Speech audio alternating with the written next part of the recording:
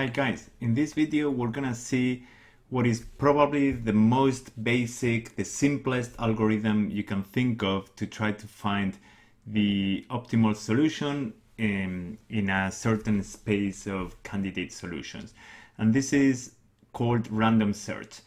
And it consists in sampling a certain number of candidate solutions and selecting the best one in this sample. That's it. That's random search.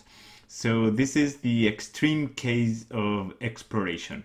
We're not using any knowledge of anything. We're not transferring knowledge from one iteration to the next. It's just sampling and taking the best one in the sample. Let's look at the pseudocode a little bit more slowly. So we're going to start selecting an initial random candidate solution, and since we only have one so far, it has to be the best. So we're going to store it in a variable that we call best. And then we're going to repeat a number of times the following process. We're going to pick up a random candidate solution. In the first iteration, it would be a second random candidate solution. We're going to call it S for solution, and we're going to compare the quality of the best solution found up until now with the quality of the random candidate solution we just draw. And then if the quality of the random candidate solution we just obtained is better than the quality of the best, then the new best is the random candidate solution we just drew, okay? So the best, basically the best so far is stored in the variable best. And we keep on repeating this process of drawing new candidate solutions. And if the new candidate solution is better than the best we have so far, we replace best. If not, we just throw it out. We don't want it, so we forget about it. And how many times do we repeat this process? Well, we can fix any stopping criterion we may wish, maybe until the best solution satisfies some minimum quality, or we do this for a certain amount of time, or what is most common, we do this a certain number of iterations. And in the end, we return the best solution we have found so far, and that's it. So for instance, if we use this to try to solve the traveling salesman problem with 9 cities, each solution would be represented with a vector of 9 elements, and we can use just the integers for that. So each integer would denote a certain city. And what we do is in the first iteration, we draw a random sequence of these cities. And in so far this is the best we have found because we have only one, so it has to be the best. And then we repeat the process of drawing more and more random solutions. So we draw a second random solution, we compare it with the best we have so far, and if this is better, we keep it as the best. If not, we just forget about it. Then we draw a third random solution, we compare it with the best we have obtained so far. If this third one is better than the best, we keep it. That one would replace the best, would become the best now. And if it's not better than the best we have found so far, we forget about it.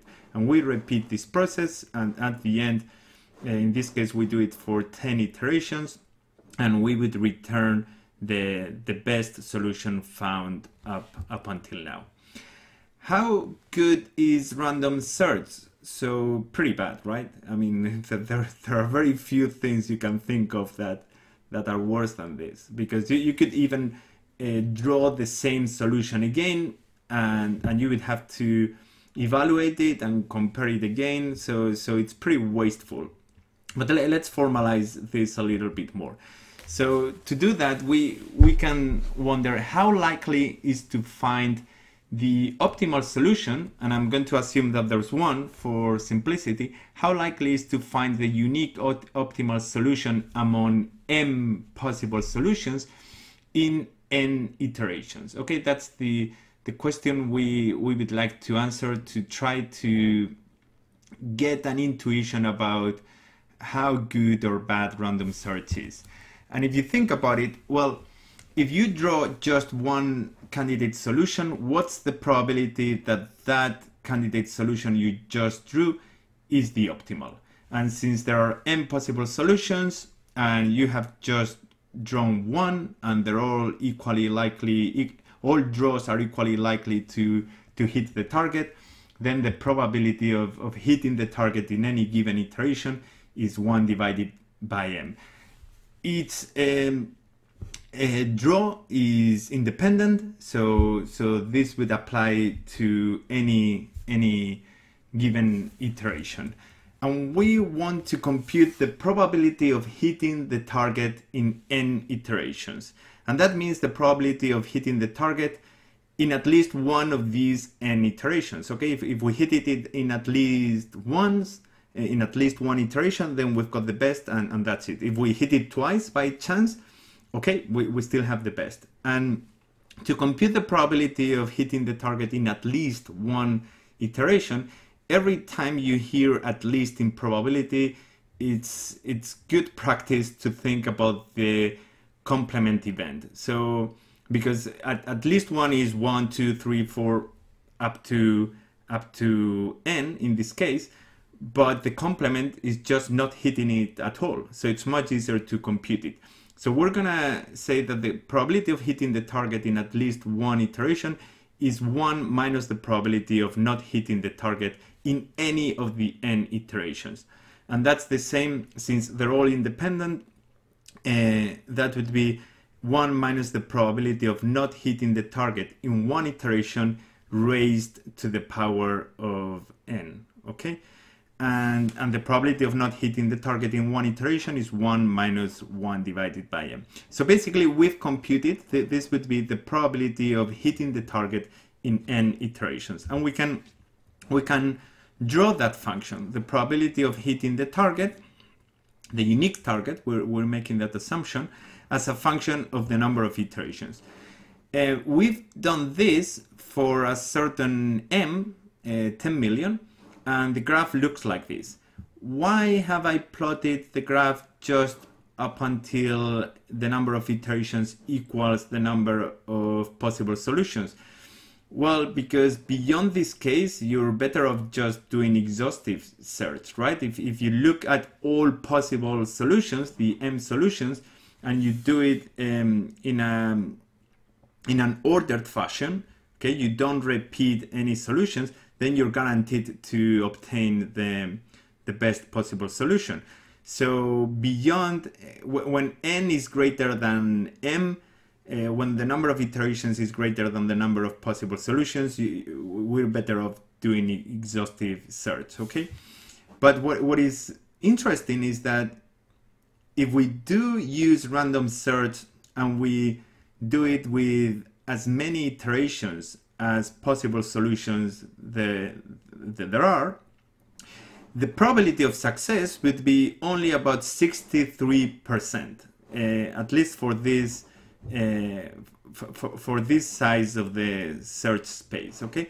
63%. How come so low? Well, because it's very likely that we will be repeating many candidate solutions that we have already seen before, and we are re-evaluating them, but that really is not good, is that?